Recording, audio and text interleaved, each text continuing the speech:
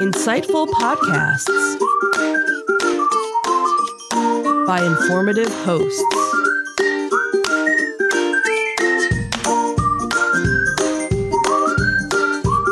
Insights into Things, a podcast network.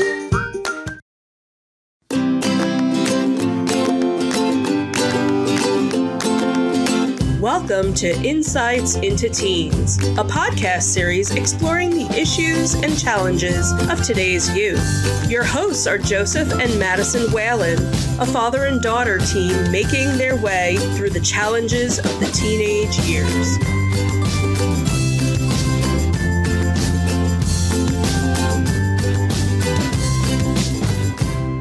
Welcome to Insights into Teens. This is episode 155, Ranking Hollywood Studios and Epcot Rides. I'm your host, Joseph Whalen, and my informed and astute co-host, Madison Whalen. Hi, everyone. How you doing today, Maddie? I'm doing okay. How about you? I'm doing okay, too. And joining us again this week from our Insights into Entertainment podcast to lend her expertise in all things Disney, I give you the illustrious Michelle Whalen. Hi, everyone. How you doing today, dear? I'm doing okay, thank you. I'm glad to hear that. So last week we had talked about analysis on popular rides from Magic Kingdom in Disney World. This week we're going to take a deep dive into popular rides at both Hollywood Studios and Epcot, many of which I can't comment on because I don't go on them. But first, before we do that, I'd like to invite our listening and viewing audience to subscribe to the podcast. You can find audio versions of this podcast listed as Insights into Teens.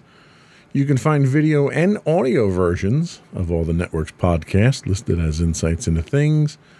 And we're available on Apple Podcasts, Spotify, Google Podcasts, any place you can get a podcast listing these days. I would also invite you to offer your feedback. You can write into us at comments@insightsintothings.com. You can hit us on Twitter at twitter.com/insights_things, or you can get links to all of our social media on our website at www.insightsintothings.com. Shall we start? We shall. Here we go.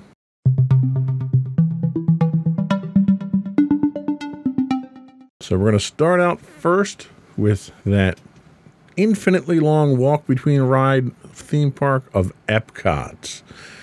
And World Celebration is the first one that we encounter when we walk in the park. And our first ride is Spaceship Earth. Michelle, why don't you give us your thoughts on that? I'll give it an 8 if we're going back to our same 1 to 10 system? Mm-hmm. Sure. Yeah. Okay. I'll go 8. All right, that's pretty high. Thanks.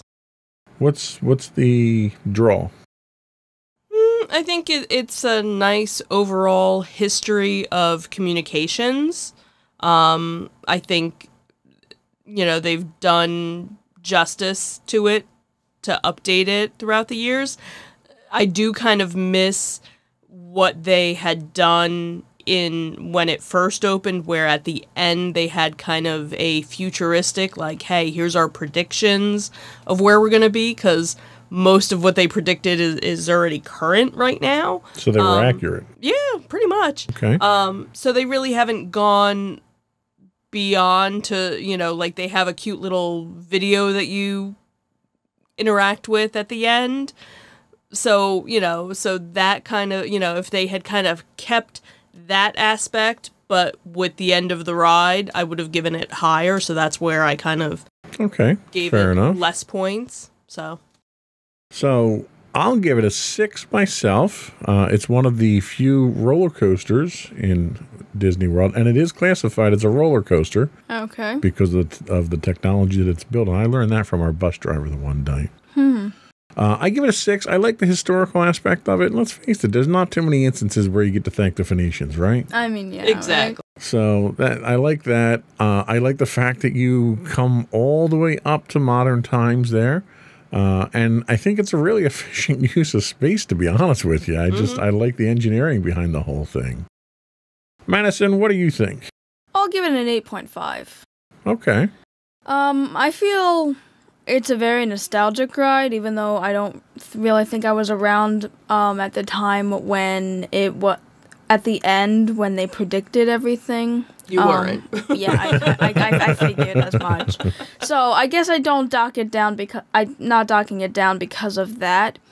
While it's certainly not a thrilling ride, again, I don't really base rides off if they're thrilling over just the general experience I get. And really the aesthetic of it's really cool. I like seeing the various eras of history. It's a great history lesson. It's nice how I find it very timeless in a way, even though it like tries to predict the modern future and whatnot. But I really do like that it's kind of timeless, really just exploring the history of communication. And I really like how it's presented. It's really a nice, cool ride that you can kind of just go to and just relax for a bit. It normally doesn't have all that long of a wait, so it's really just one of those rides that you kind of chill on. But it is one of the rides that I would still go on, even if, like, it's definitely one of the ones I always want to go on when I'm at Epcot. So. Okay, I think that's certainly fair. Next up is Journey into Imagination with Figment. Now, I usually get a headache if I'm on this ride. I don't know why. Is it the music? Is it the colors? I don't know. I give this one a 4, and I know you guys are going to give it much higher than that, but I just have a very difficult time with this ride, especially when you get to the upside down part. So I'm not a big fan of it. What I do like about it is I like the fact that they have all the activities after you get off the ride. It's a great place. It's almost a technology demonstrator. Mm-hmm. It gives the kids an air-conditioned place and the parents an air-conditioned place to kind of cool off, have something to do, and then move on your day there. So it ends in a gift shop, but the gift shop has a lot of stuff for the kids to do. Madison, what do you think about it? I'll give it a 7. Okay. I definitely know that the ride itself went through various redos. Originally, it was supposed to be a very ambitious ride, and it's very different from when it started than when it is now. I also know that it ended up they ended up changing it, and it became really boring to the point that nobody liked it, and then they had to change it again to make it a little more fun. While I personally don't have necessarily nostalgia for it, because I don't know the original intentions for the ride, I do enjoy the ride. It's definitely fun. The song isn't the most annoying one in the park. No, it's not the most, but it's close. It's like, I do kind of like the different verses of it. I do like that it does play with our senses, which is kind of cool. The ending, while it certainly would give you a headache, it's definitely very extensive, and I kind of like that aesthetic. And again, the ending, when you actually get to have the activities in the What If Labs, I'm pretty sure they call it, which I'm pretty sure is where most of Pixar's stories go from. So I really do like the ending of it. And I'm really only docking it down because it's not really it has a nice aesthetic to it, but it's not the most entertaining ride. Okay. To me. Michelle, what are your thoughts? Well, I will give it a 7 as well. Because it went through the iterations where, it was very much a Figment ride at one point in time. Then they got rid of Figment, and that's when nobody went on the ride at all. And then they realized, you know what, we have this character, we really should bring him back.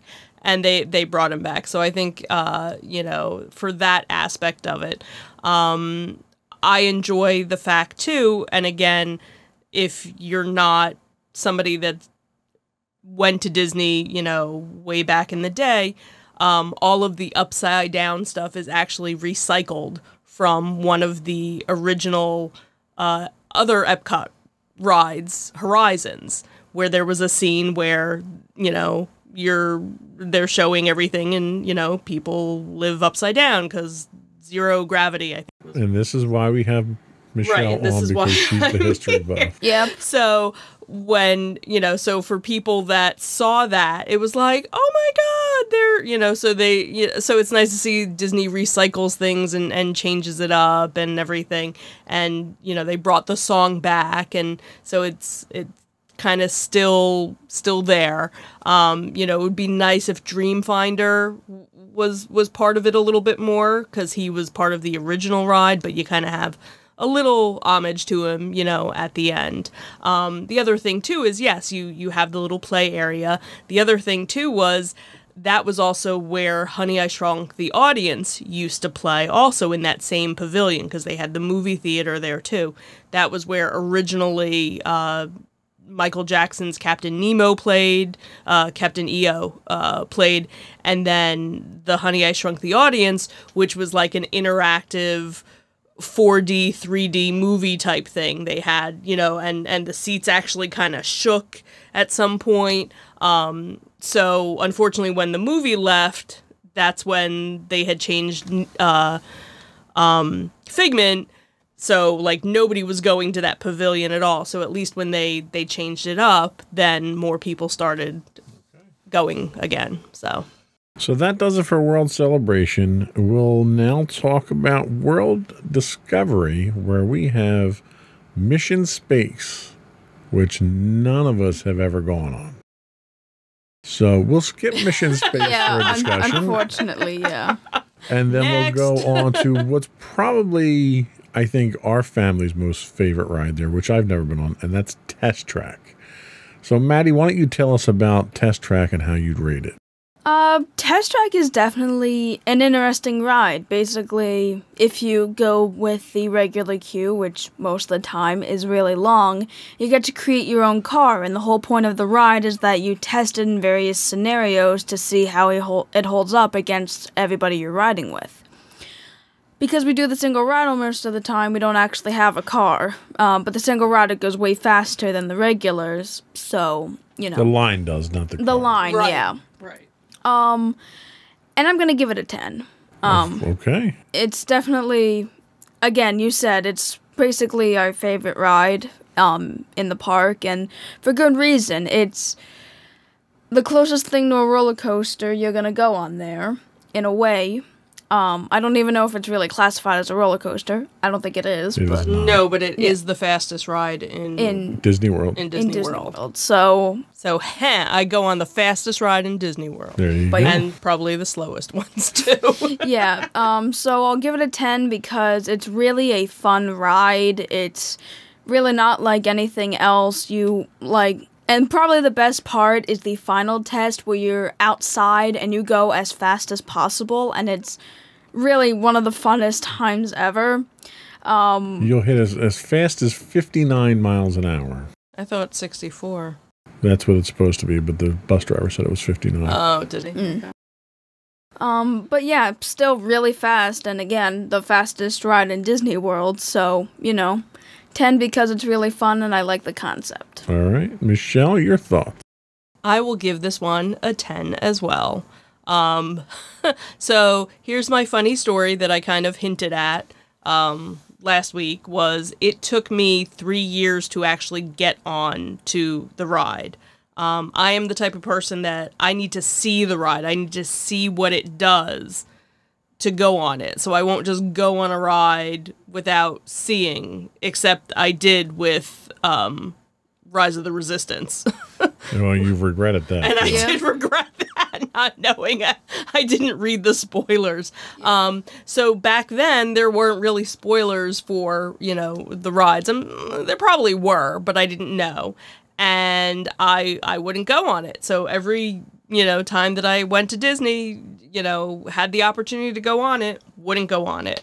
So one year we had an opportunity. I went with a friend of mine who happened to work for AT&T at the time, and AT&T at that time was sponsoring Spaceship Earth. And if you were an employee, you had to show your badge and you could get into their lounge area.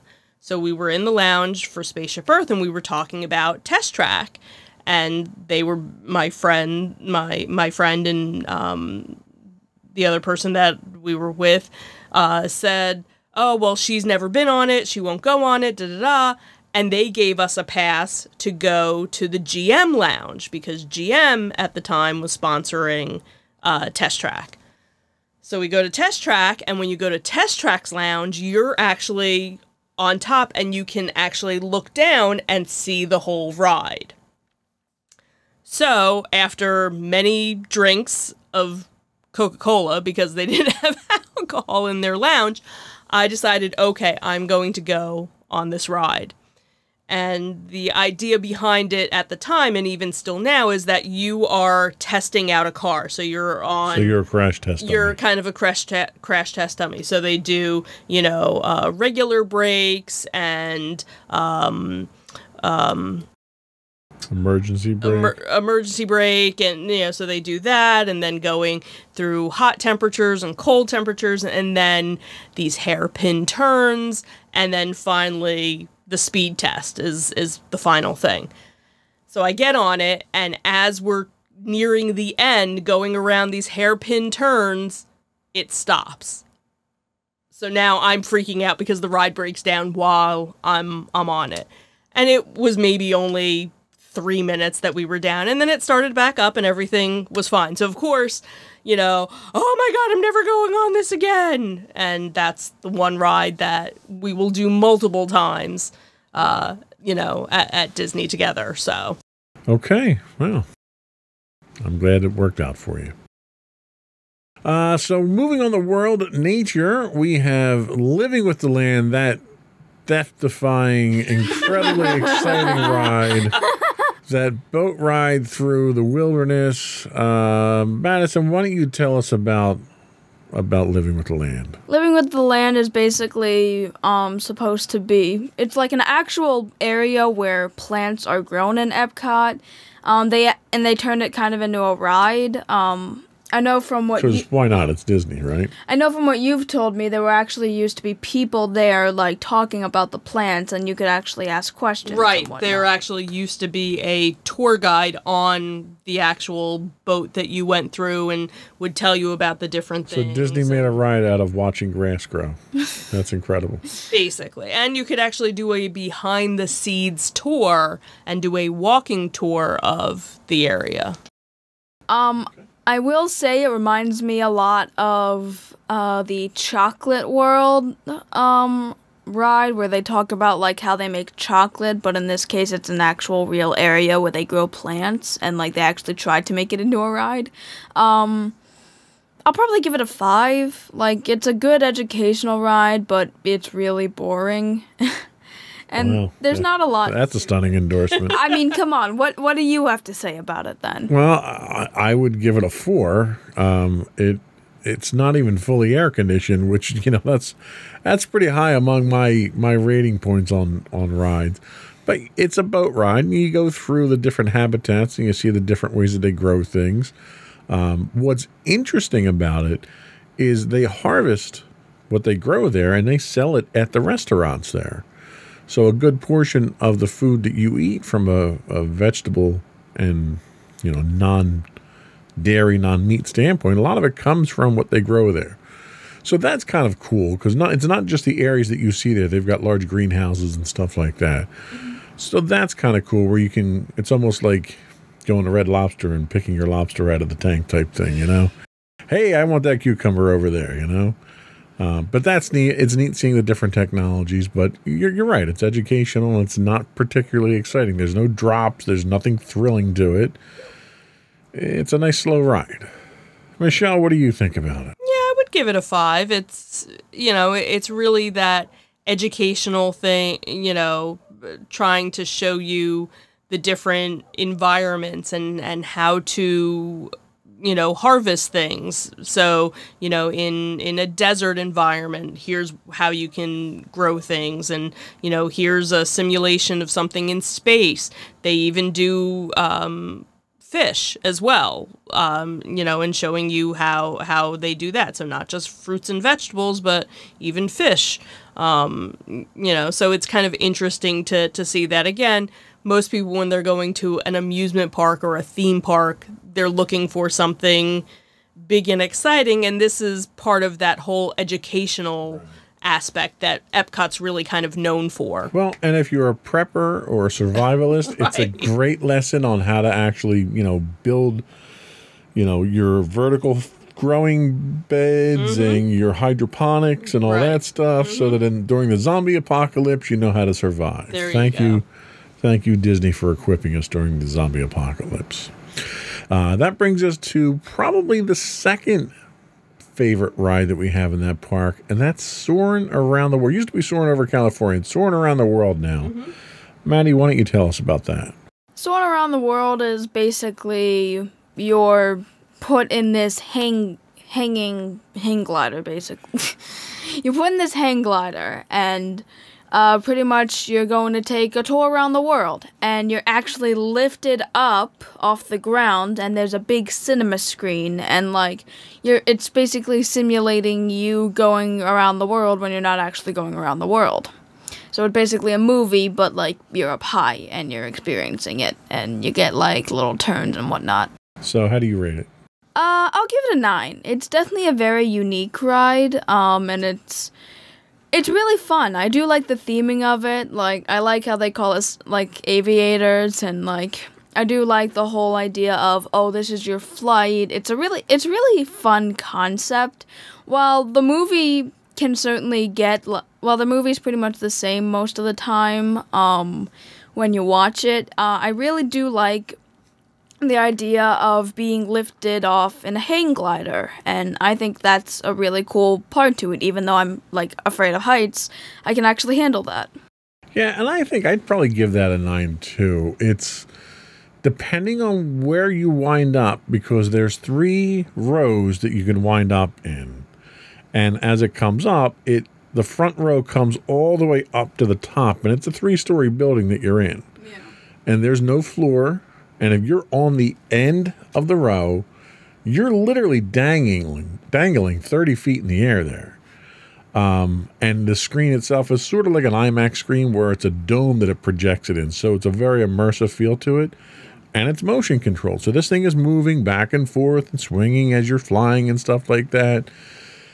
And there are times that you don't feel secure because it's only a lap belt that you have on. And there's literally nothing to hold on to. Yeah, and the only time, and for kids, there's this one bar that's in between your legs that you can strap on, which makes you feel a little safer, and it's maybe you do it for the adults as well. Right. And if you're in the middle, you see people hanging above you, and your legs are just dangling out there. So it's a real feeling the way that they do it, and they blow air at you as you're flying around. There's certain scents that they'll do, so it gives you that real feeling of it. So it's pretty cool. The problem I have is it's always such a long wait to get on the thing. Yeah. And the ride's over before you blink. So it's one of those ones where it's hard to justify the wait. Michelle?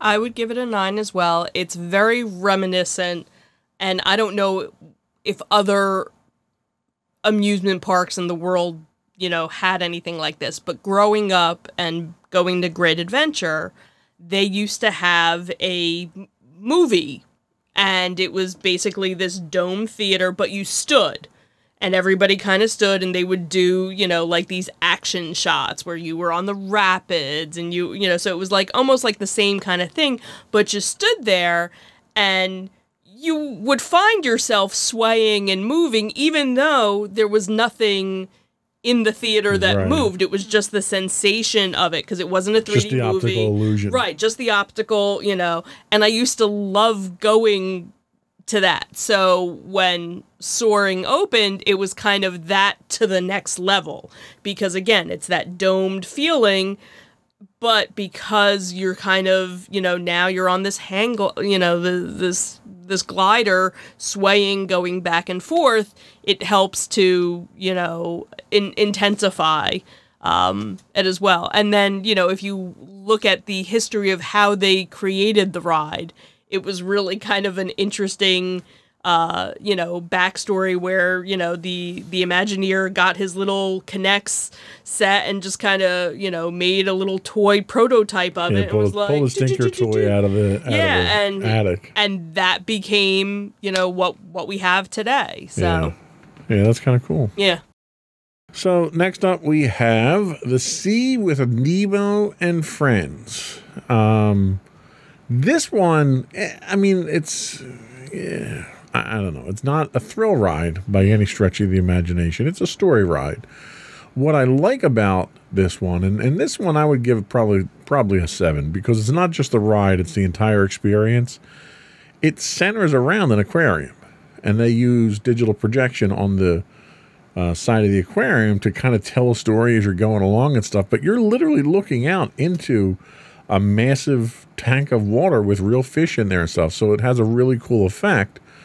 But once you come off that ride, there's an entire aquarium there to explore with divers and everything. They've got one dive simulation where they have the divers actually come into a pressure chamber and they fill it up and you see them go swimming. It's really pretty neat the way that they do it. The whole experience is really very well done. So, Michelle, what are your thoughts on it? I would give the whole pavilion probably a 7, because the individual ride itself is probably kind of like a 5.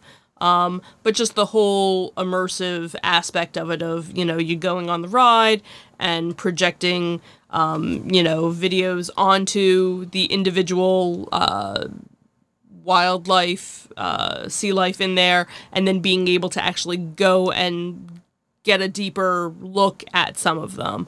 And then, of course, there's Turtle Talk, Dude. So that's kind of a cute little side thing, if you want to sit on the floor, because there's no seats for that.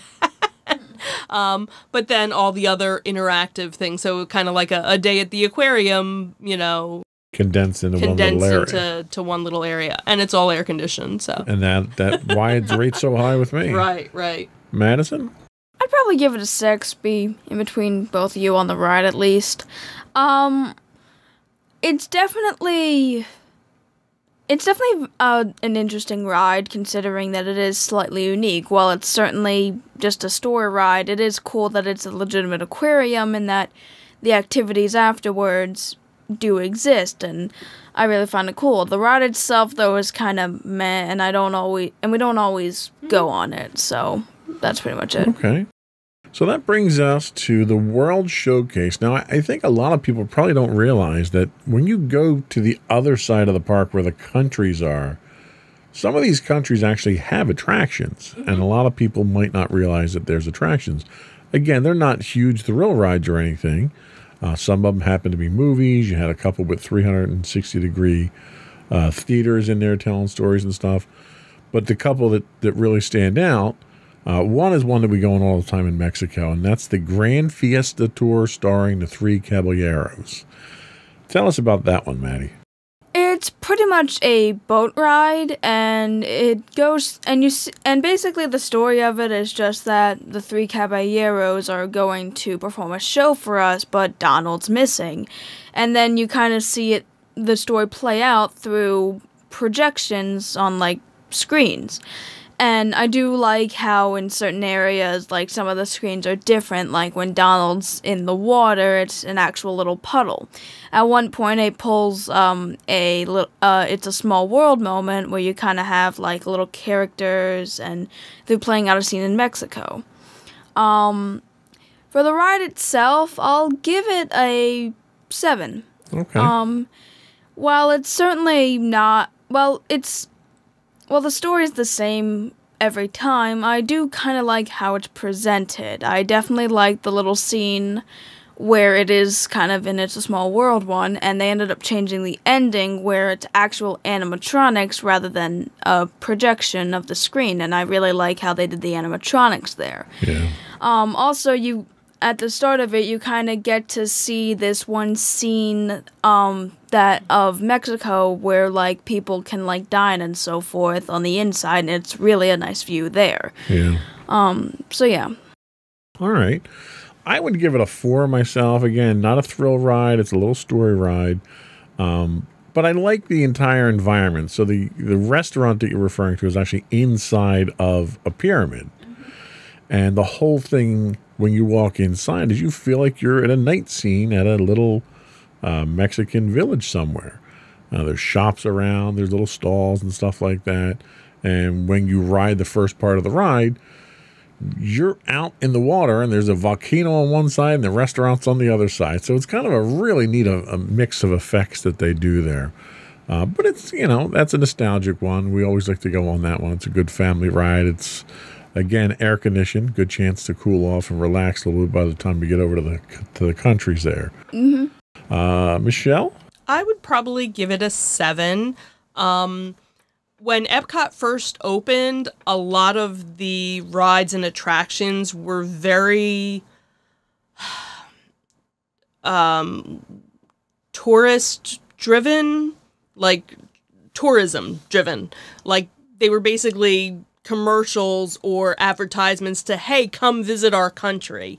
And the original ride didn't have the characters involved in it. So it was basically the same ride, just without characters. And it was kind of the idea behind it was, look at all these different things you can do in Mexico. We have swimming, we have fine dining, we have this. We have volcanoes. We have volcano, come in and visit us. And that was kind of, by the time you got off the ride, it was like, hey, I want to book a trip to Mexico now. And then over the years, so you get off the ride and you're in a travel agency, not a gift shop. Kind of, and that was, I think, how a lot of guests saw a lot of the different attractions, at the World Showcase area where they were really trying to get tourism. And then they added the characters, so then it didn't feel, as much like that. So that was a nice little, twist to get your kids to go on the ride. Because other than that, they'd probably be, and again, you get a very, it's a small world vibe, from the one, scene towards the end. Okay, well, that's good. So the next one that we're going to talk about is one that was actually a revamp of one of the tourist rides, and that is Frozen Ever After. And I never went on the original ride. We always sort of skipped the Scandinavian peninsula there. Yeah. But from what you had said, it was very similar. The mechanics were very similar to what the original ride was. Right. The original ride was basically the same, boat ride, not to spoil it, at one point, your boat stops, and then, you kind of go backwards and things like that. So all of that mechanic... You just spoiled it for everyone now. Sorry. Spoilers.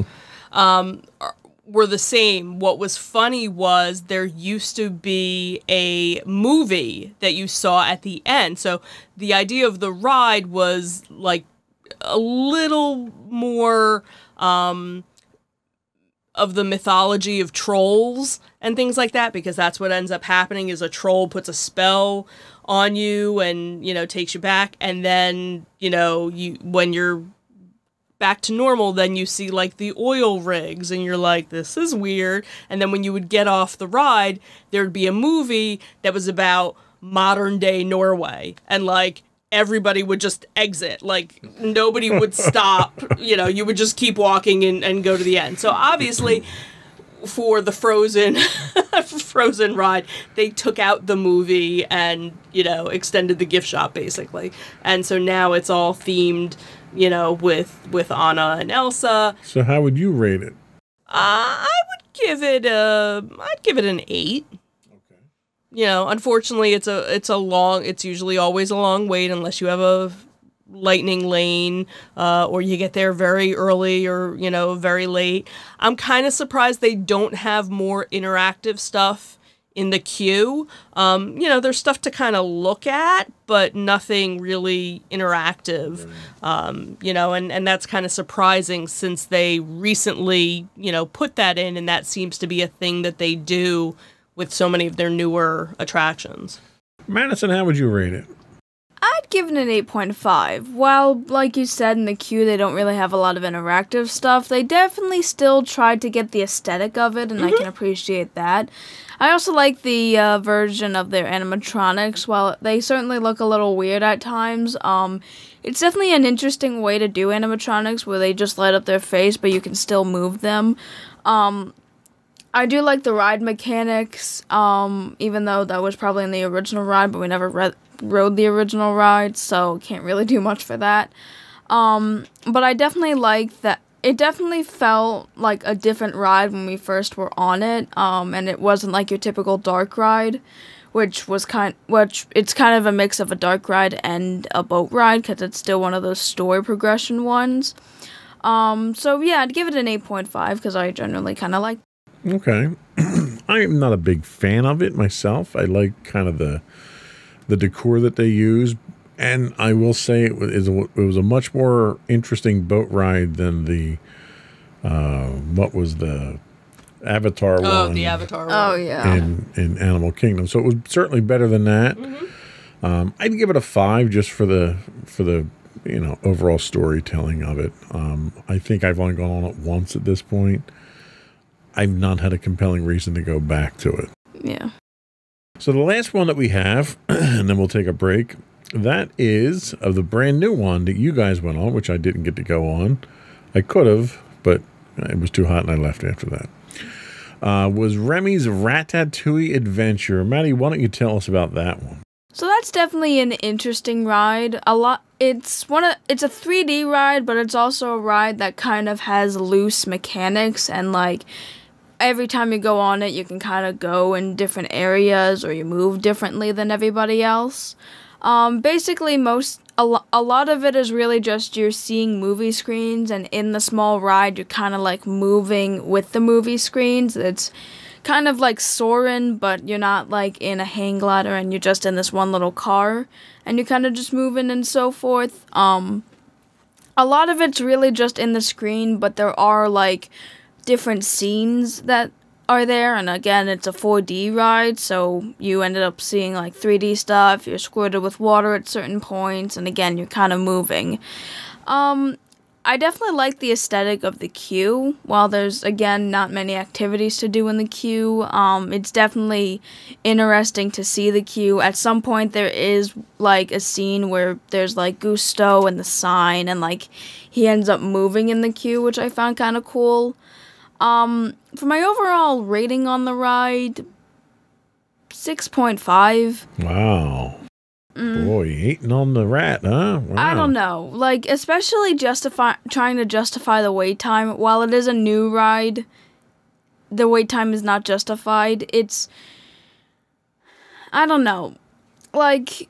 Well, you don't have to justify. I think that's a fair rating from what you've described. I wouldn't question it. Yeah, it's an interesting story. It's not really a story ride because it's like a completely new story, kind of, but it kind of brings back all the characters from it. But I don't know. I guess like I would have preferred a bit more of the animatronic side rather than the 4D side. But all right, Michelle, your thoughts? I don't know. I would probably rate it an 8. Little bit higher, obviously, because it's some new ride technology. It's the trackless system, so you're in this little mouse, and, a couple of you kind of follow each other, and then all of a sudden, 2 of you go this way, 2 of you go this way, and at some point you kind of go into, like, your own little theater where they do the whole, movie aspect, and... Of course, I'm thinking, oh my God, we're gonna drop because we have there's a lap bar crap, because that always means you're gonna drop on something. But you just kind of have the sensation that you're going to, but you don't. And then you kind of move along, and then there are actual aspects where you're the size of a mouse, so everything's larger than life above you, and you go to the next room, and stuff happens, and another movie happens, and then you go to something else, and there's another scene, and something else, and another movie, and a lot of back and forth. So I thought it was definitely cute, an interesting take on the whole new ride technology. I wouldn't wait an hour for it, so thankfully we had a lightning lane and didn't have to, wait as long, so. All right. Well, I think that's a good summary of what we have available at Epcot. We're going to take a quick break, and we're going to come back, and we're going to take a look at Hollywood Studios when we come back. Alrighty.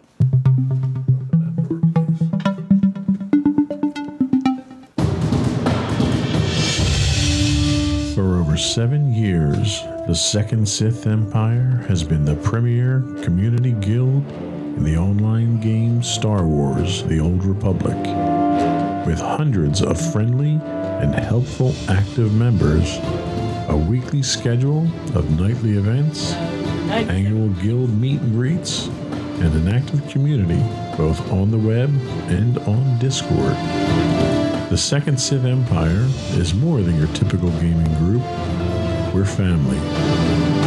Join us on the Starforge server for nightly events such as operations, flashpoints, world boss hunts, Star Wars trivia, guild lottery, and much more.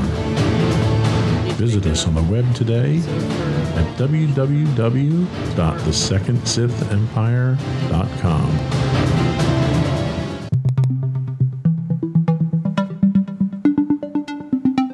Welcome back to Insights into Teens. We are rating rides in Hollywood Studios now.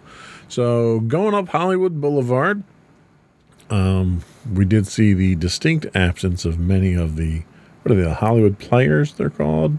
A lot of the ambiance. The actors, the streetmosphere. Yeah, a lot of the ambiance was missing during our trip, which was kind of disappointing. But we did get to go on the new ride, which replaced the great movie ride on Hollywood Boulevard, and that is Mickey and Minnie's Runaway Railway. That's a mouthful there, isn't it? Yep.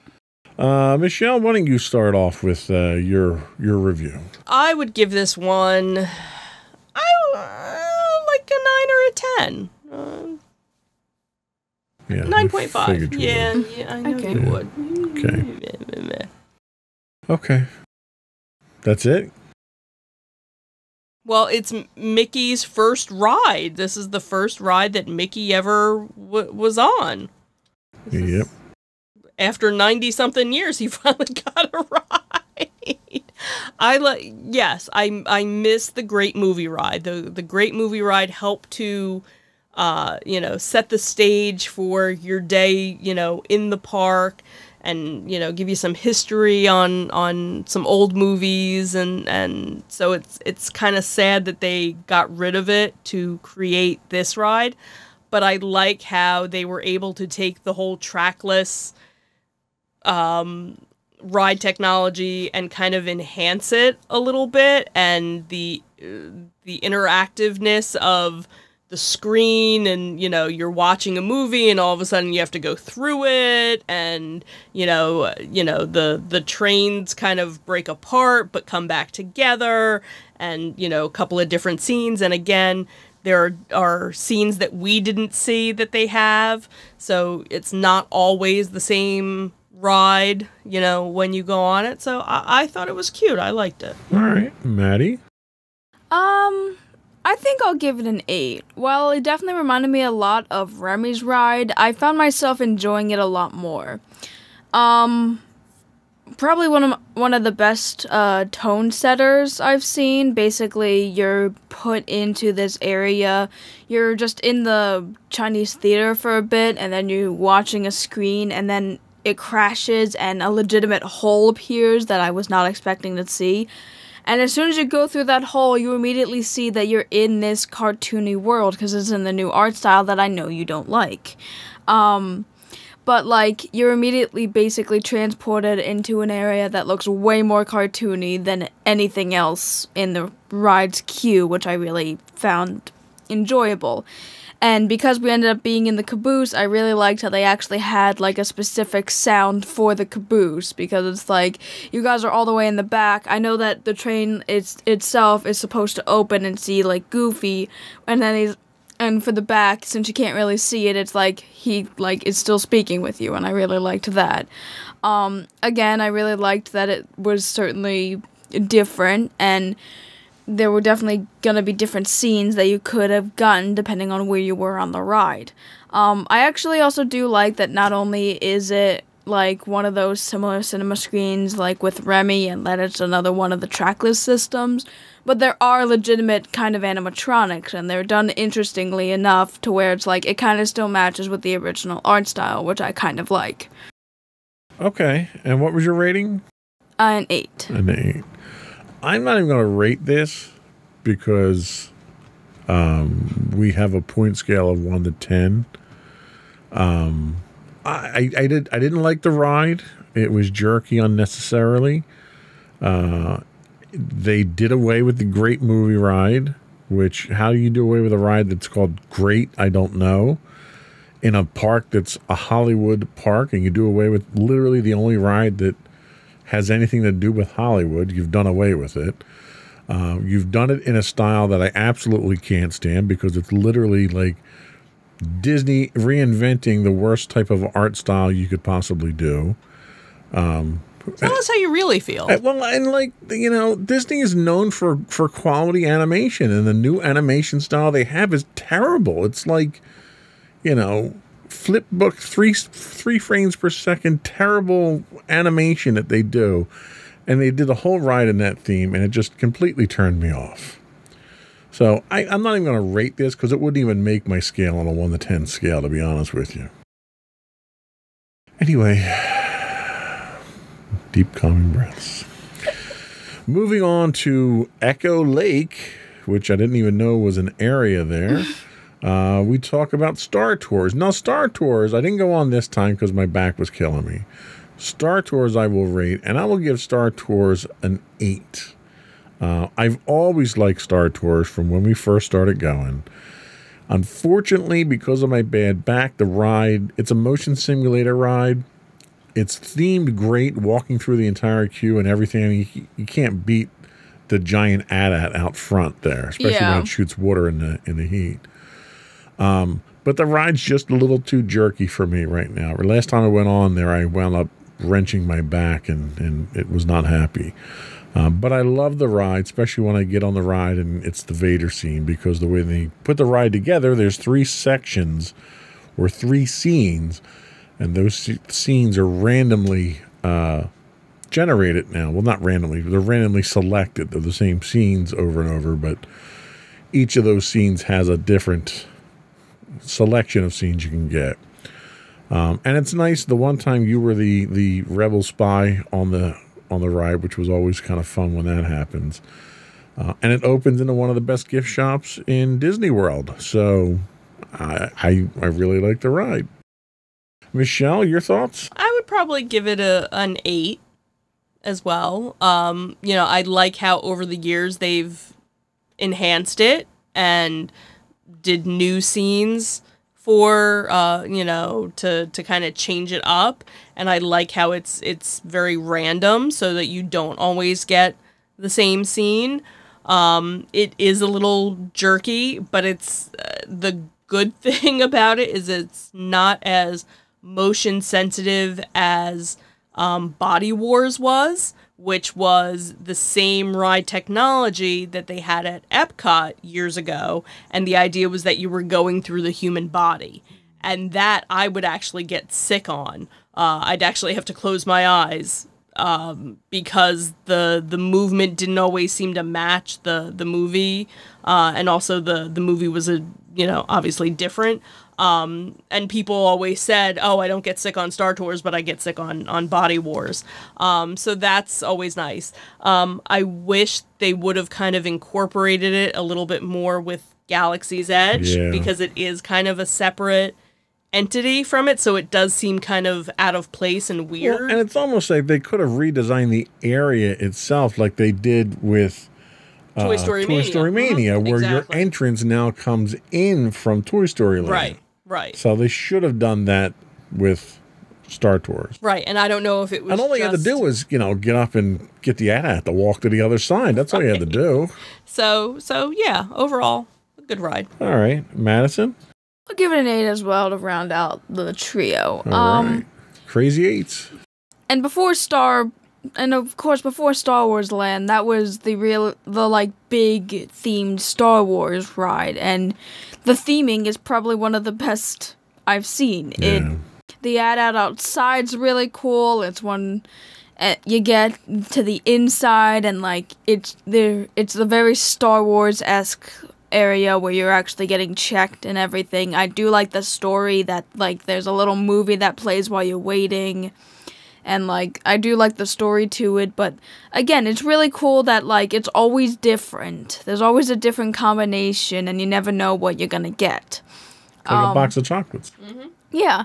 The whole thing with the whole Rebel Spy is pretty fun, and I do enjoy that. I like that they have C-3PO that is not just in the 3D, that is actually in there with us. I do like that detail.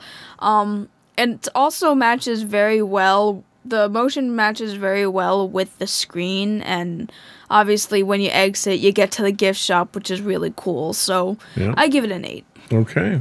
And the other thing, too, is that the idea behind it, and maybe this is why they don't have it in Galaxy's Edge, is because it's also, you know, the idea behind it was it's in Hollywood Studios and it's like the behind the scenes. So at one point when you're walking, you see the ad, but when you get to a certain point in the queue, you look and you see it's really a facade of an ad. Right, because you have the back lot, commissary right there too. So it's kind of the idea is to give you the feel that you're on a movie set. Right. Whereas when you go to Galaxy's Edge, you are on a planet in the Star Wars galaxy. So.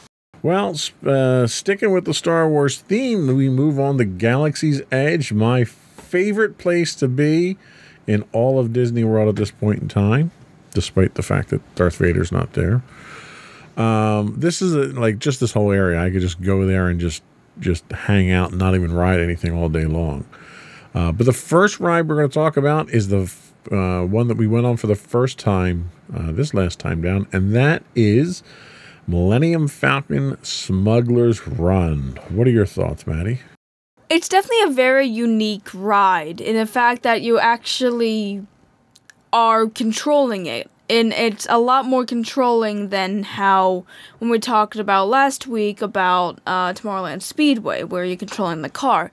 This time you're actually given a job and you have to push buttons or move triggers in order to steal whatever it is you're supposed to steal for the Resistance in order to get money. You're given either the job of an engineer, a flyer, or a pilot. We call them. A pilot. Yeah. Or Flyers are a hockey team. Or an attacker. Or at least that's a gunner. A gunner. Clearly you didn't listen to the briefing. I'm sorry. Because she was an engineer every time. So. Yeah.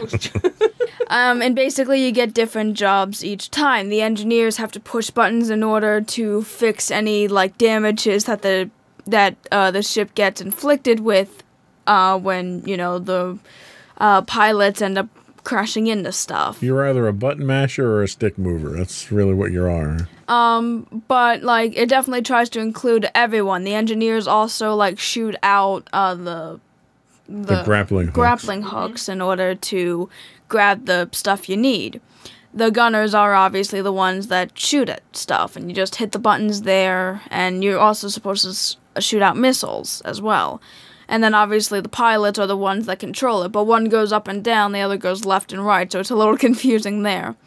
But there's 6 people on each one, but I know that they have more people at once, because I ended up seeing one of the behind-the-scenes one where they end up turning all of them, and they have a bunch of capsules.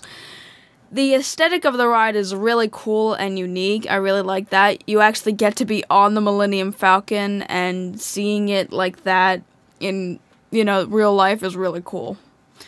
So I should probably rate it. I'll give it a 9 out of 10. All right, Michelle? I would also give it a 9 out of 10. Again, the aesthetics of everything, the theming behind it is just really cool. Just the aspect when you get to Galaxy's Edge and you walk and you see the Millennium Falcon there.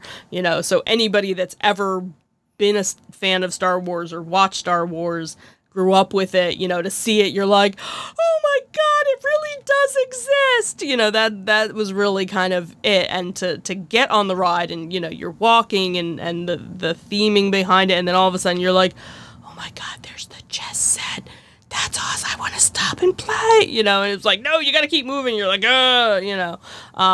So, of course, both times we got the same job, which was a little disappointing. But, you know, like when you're the engineer, all you're doing is pushing buttons. But for the most part, you can still watch, you know, what you're doing. You're in the cockpit of, you know, the Falcon. So they can't really fit more than 6 people, which is nice that they're not, you know. So as long as you kind of keeping an eye that your buttons aren't lighting up, you can watch, you know, most of it. So I don't know how the rest of it goes. Obviously, if you get somebody that can't fly, your ride might be over a little bit, you know, a shorter time period than somebody else that does a little better. So I like that it is kind of interactive, you know, with that, and it just looks really cool. I like the engineering of the ride, because the way that they do it is, you know, when you walk up to the ride, you see the facade that is the full-size Millennium Falcon, and you never step on that. You go into the ride behind it, and the ride behind it operates very much like the barrel of a 6-shooter.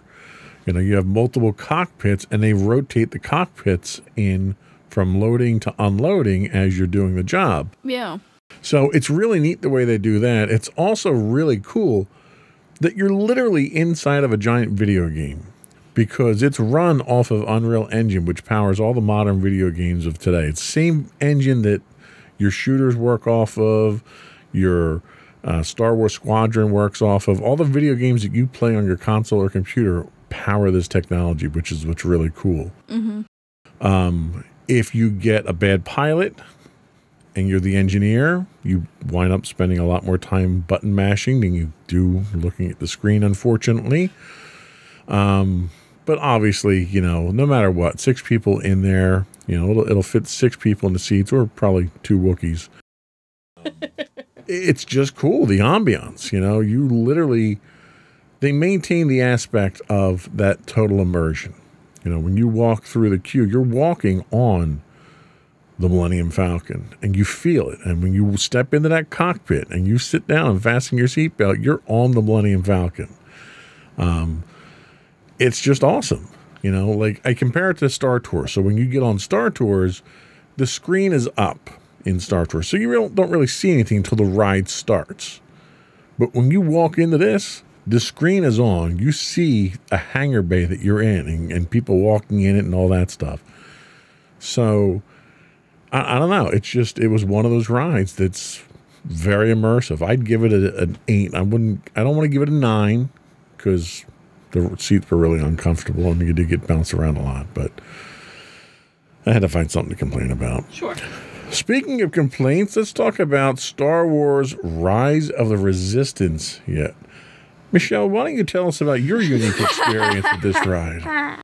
Well, again, this was one that I didn't do any research on beforehand, and I was like, oh, it'll be fine. I saw enough videos of it, and there's nothing that's gonna drop. It's fine. It's all good, right? Yeah, not so much. But I would still give it a 10. Even, you know, it scared the living bejesus out of me.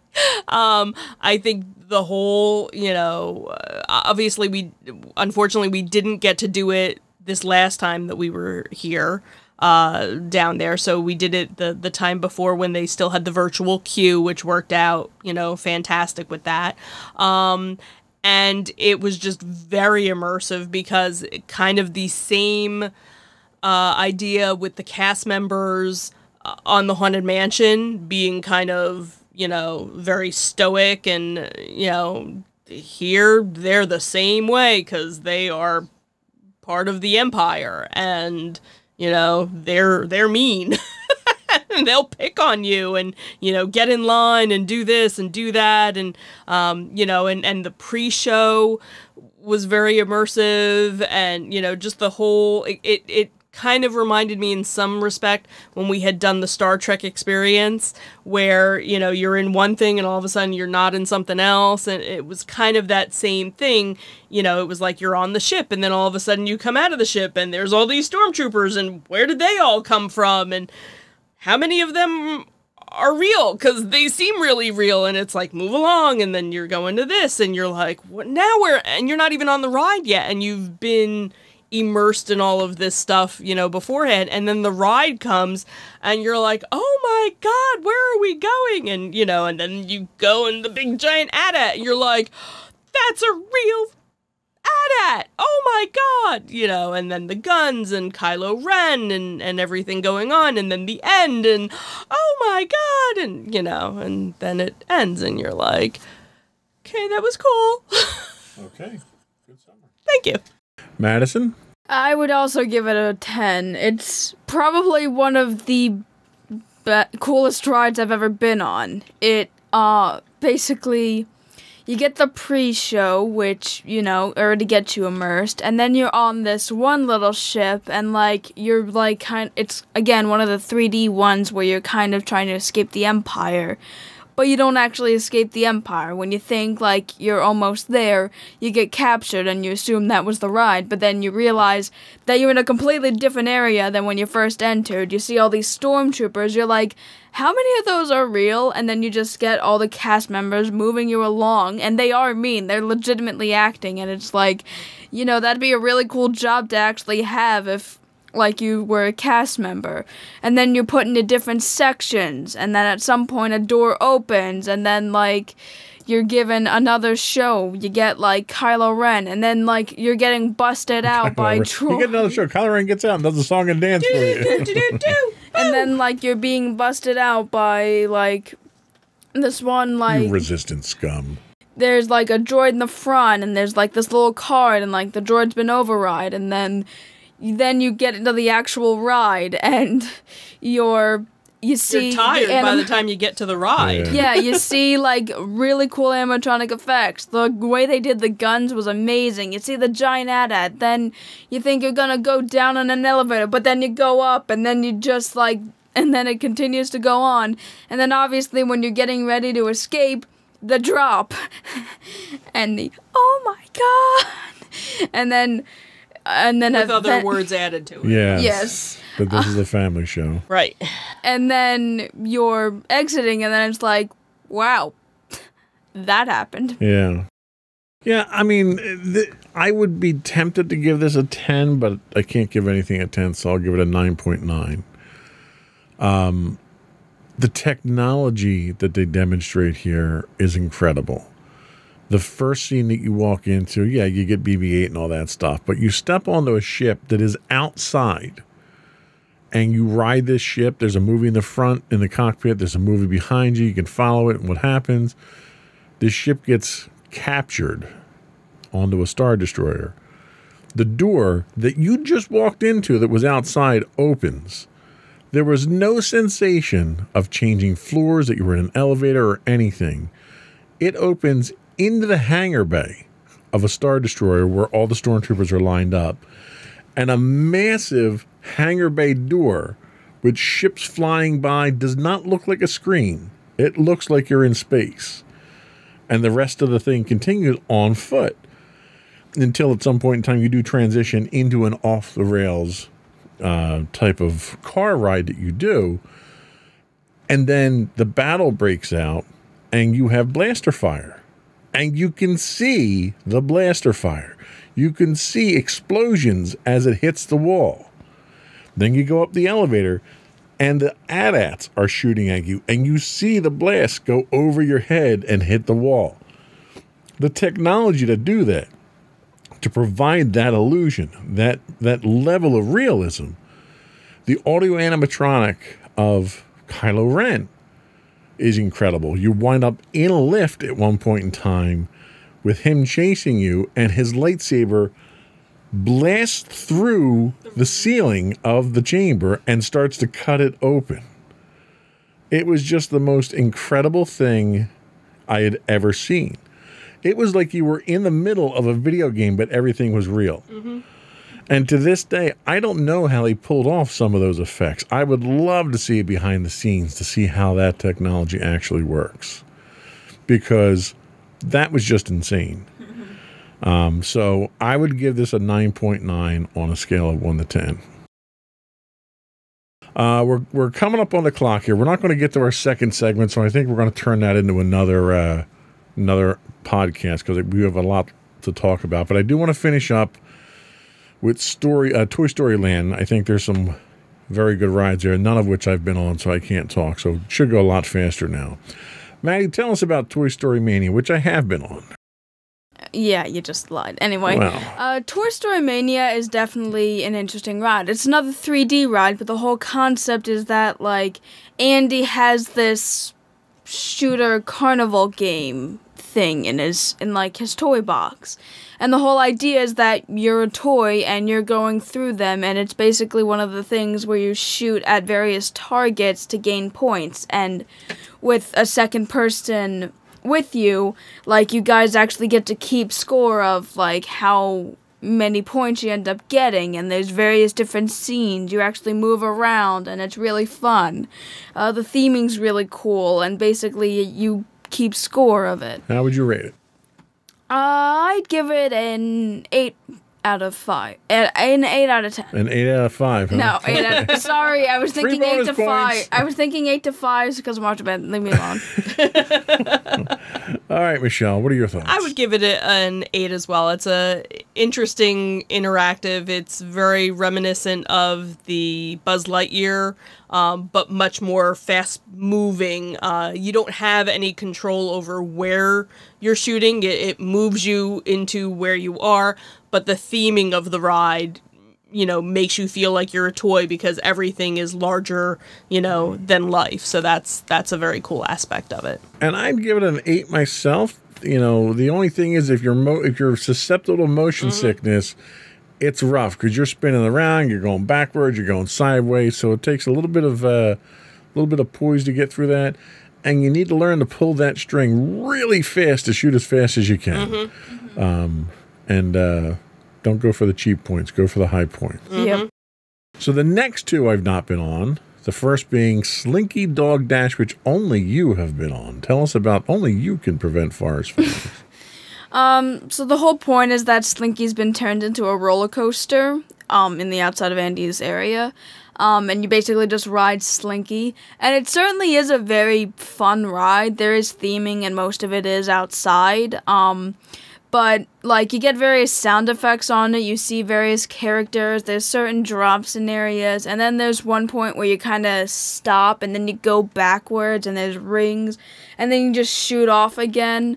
It's definitely one of the more exhilarating roller coasters I've been on, and I've been on it multiple times, and it's certainly very fun, so I'll give it a 9 out of 10. All right. And then the last one that we had was the Alien Swirling Saucers, which both of you have been on, but I have not. Now, this is a different, no pun intended, but different twist to the teacups. Tell us about it. Right. So it's, 3 or 4 aliens on an arm, and then there's 4 aliens on it. So you kind of spin. Kind of reminds me of the Whipper rides, where you kind of go around and then it kind of flings you out and you fling around. So, so there's a lot of movement. So it's kind of, the teacup, variation, except you're not, spinning and you don't have any control of how fast or how slow you go. So if you're motion sensitive or you have a bad back, it's not something you'd want to go on. And unfortunately, it's one of those, it's over before it kind of starts ride, so you're only on it for a minute and a half. So we usually only go on it when there's little to no wait or we got a lightning lane and could basically walk on it. So I'd probably give it a 6. Okay, Madison? I'm actually going to give it a 7, mainly because, there are definitely certain parts we end up twisting and it's, really fun. It is pretty much like the swirling, the teacups, but, you end up in certain areas getting changed because, there's, 2 circles and, you go from one circle to the next. And they do actually have 2 areas so they can manage the workflow a bit more, kind of like the Dumbo one. Okay. Yeah. So I appreciate that. There's not a lot of theming to it, but I still like the ride itself. All right. Well, the last section we have is Sunset Boulevard, which has another ride none of us have been on, so I'm not sure how it made this list. And then the last ride is Rock and Roller Coaster, which only you have been on. Why don't you tell us about that one? So I only have been on it once, but basically it's the only ride in Disney that has loop-de-loops and makes you go upside down. There's a little pre-show where you're kind of talking to Aerosmith and they're giving you like a ticket to go to their concert, and the whole story is just like you're supposed to get there as fast as you can, which clumsy story, but oh well. The queue Everybody's a critic. The queue for the most part before you get through the pre-show isn't all that much, but when you get into the pre-show, you actually see the ride. The lighting's really cool, and like there's different shadows, and pretty much the ride. You basically, like, get strapped in, and you're, like, at the start, you're launched, pretty much, and you get that really fast sensation. So this one uses the linear acceleration motors, the maglev, where it accelerates you. It's not a pull-type thing. Yeah, and you're also listening to an Aerosmith song when you are on the ride, and it's also kind of there's, like, the roller coaster itself, the track at least, is kind of, like, in neo colors. I didn't really see a lot of it, but I know that, like, the track was, like, green and like black light and so forth, and like there were various signs and stuff. I got jiggly, my legs felt like jelly afterwards. It's definitely the most intense roller coaster I've been on, but for what it is, I'll give it an 8.5. The theming could probably have been better. Like, I don't know if Aerosmith specifically would have been the best. Well, they're a little out of touch these days, too. Yeah, maybe, like, changing that would be a little better, but, like, I can still appreciate it being the only roller coaster in Disney to go upside down. Okay. Well, I think that was a good rundown of some of the more popular ones that we can talk about, at least. And I think that's all we're going to have time for today. Before we do go, I want to once again invite our listening and viewing audience to subscribe to the podcast. You can find audio versions of this podcast listed as Insights into Teens, and you can find audio and video versions of all the network's podcasts listed as Insights into Things.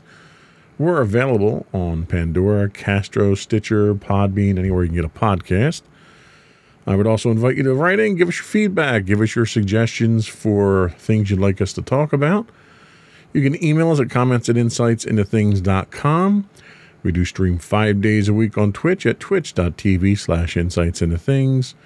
We are available on Facebook at facebook.com/insightsintothingspodcasts.